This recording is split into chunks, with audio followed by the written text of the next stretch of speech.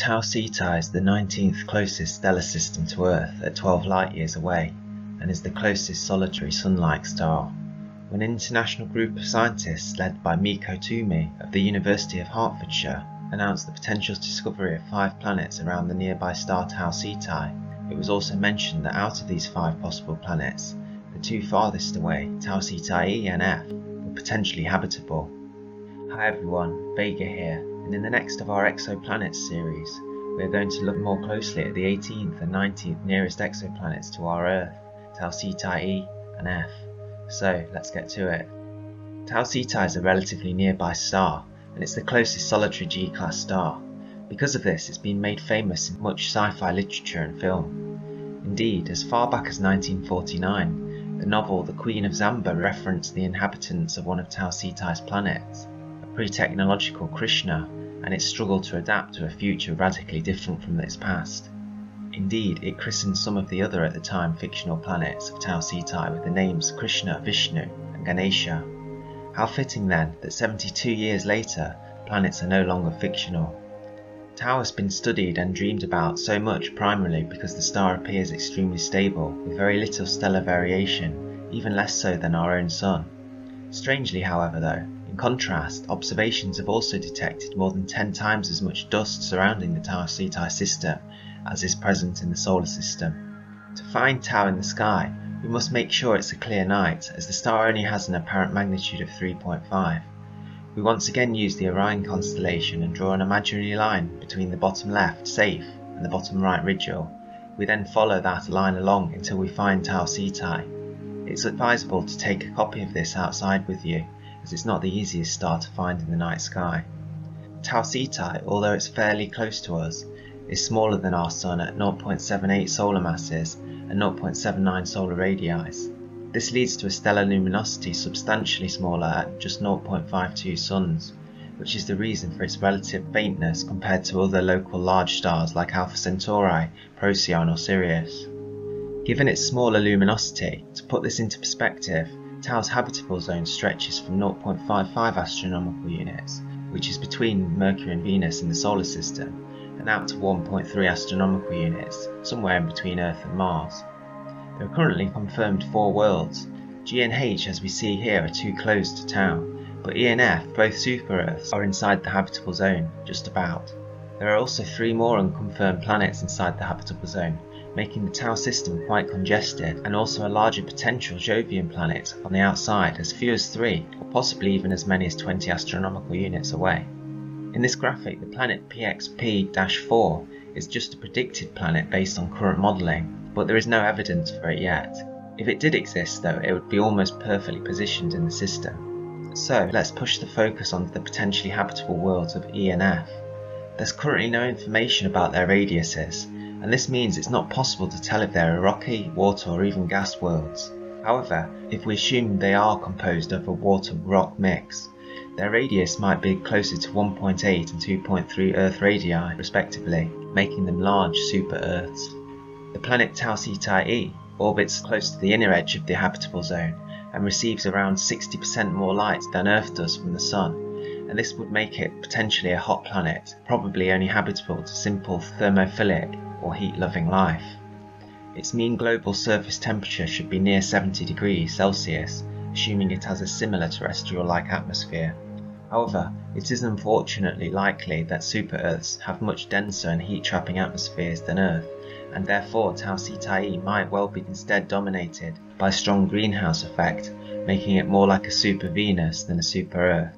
Without any knowledge of its atmosphere, we are not able to tell if it is a mildly hot planet, tolerable for simple life forms, or a very, very hot and indeed non-habitable world like Venus.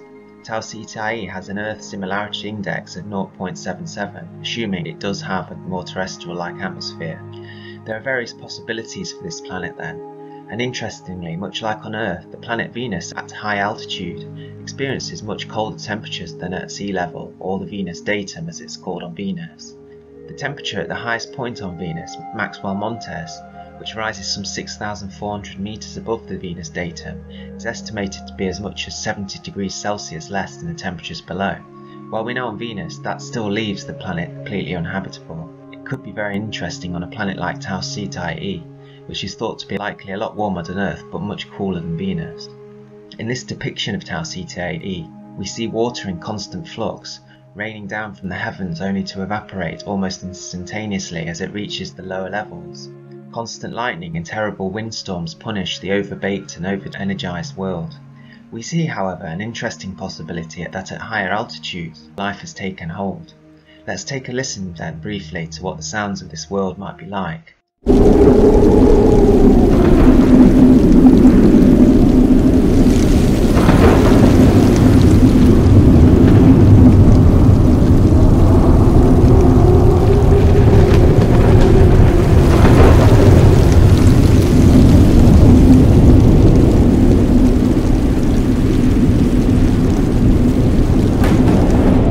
So now we know about Tau Ceti E, what about the habitability of Tau Ceti E&F? It's almost the opposite planet, and given that the planet orbits closer to the outer edge of the habitable zone, it only receives about 27% of the light the Earth receives from the Sun. And this likely makes it a cold planet, probably only habitable to simple, psychrophilic or cold-loving life.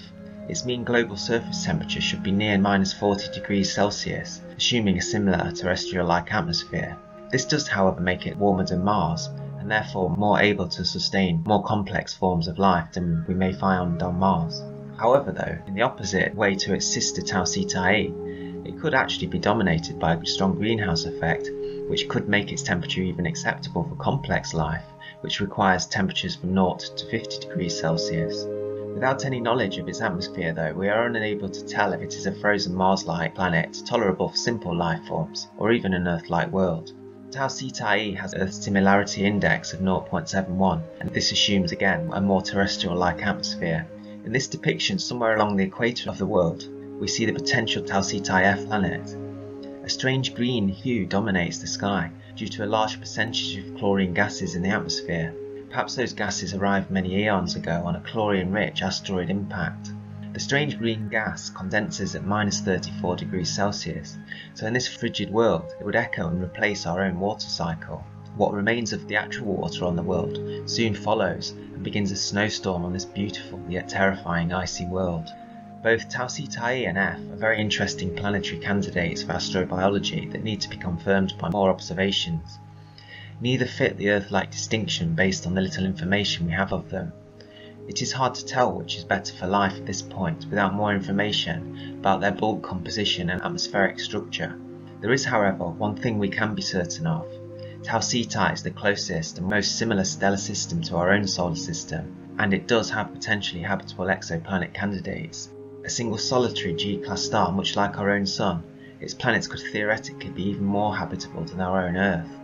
In our future, we will no doubt have the desire to send probes to visit the Tau Ceti system, and its radial velocity of -16.6 km a second is also in our interests and in our favour because it's moving quickly towards our solar system. In a slowly yet ever increasing battle to be the next system we visit, perhaps after our neighbour Alpha Centauri, Tau could be argued to stand high in the list if not even second place. Once the James Webb Telescope launches later this year, we may just find out some key facts about its habitable worlds that elevate it above and beyond anything else in our local neighbourhood, and make it the #1 focus for a second home after our beautiful Sun. Thanks for watching, and consider subscribing if you haven't already. Thanks to those of you that are regular viewers and subscribers. If you want to support the channel further, you could consider buying me a coffee, and I'll link this in the description. If you have any videos or subjects that you'd like to see brought to life, don't forget to let me know in the comments below. Could just be your idea that next week shows up. Take good care of yourselves and look after your friends and family well, and I'll see you on the next one.